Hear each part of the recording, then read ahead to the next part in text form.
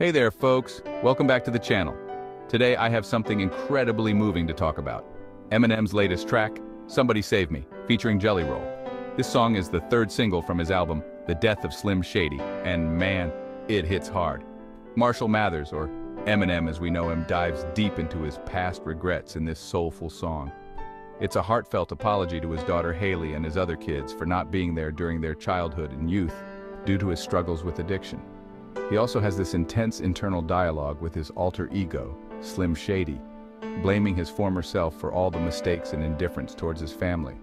Now, Jelly Roll's melodic vocals add a whole new layer to this track.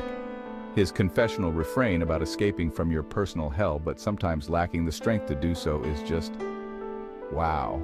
It really sets the atmosphere. The music video is equally touching. It features documentary footage from the childhood and youth of Haley and Elena. And on the other side there's Marshall, trying to reach them through a thick glass, forced to just watch their lives unfold, filled with regret and remorse. Jelly Roll Save Me gets a second life on Eminem's new album, which dropped on July 12th.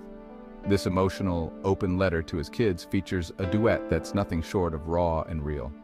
The song samples Jelly's 2023 hit, which climbed to number 19 on the Billboard Hot 100 after Lainey Wilson joined the remix.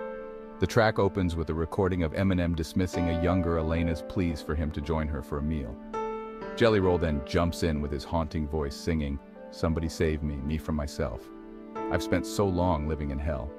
Eminem dedicates bars to all three of his kids, Haley, Elena, and Stevie, openly apologizing for his past choices.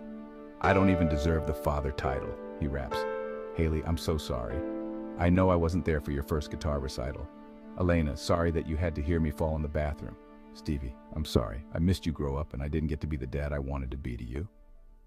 Between Eminem's verses, Jelly Roll's emotional chorus fades in and out. "They say my lifestyle is bad for my health," he belts. "It's the only thing that seems to help." This surprise collaboration came about a month after Eminem and Jelly Roll teamed up for a live performance of Sing for the Moment as part of NBC's Live from Detroit, the concert at Michigan Central. Jelly sang the part of Aerosmith's Dream On, sampled in Eminem's hit.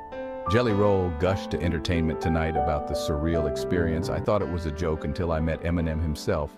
It was the coolest moment ever." The Death of Slim Shady features 19 tracks, including singles like Houdini and Toby. It drops 4 years after 2020's Music to Be Murdered By, which debuted at #1 on the Billboard 200.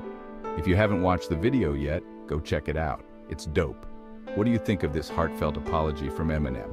Let me know in the comments. Thanks for watching. Don't forget to like, share, and subscribe. See you next time.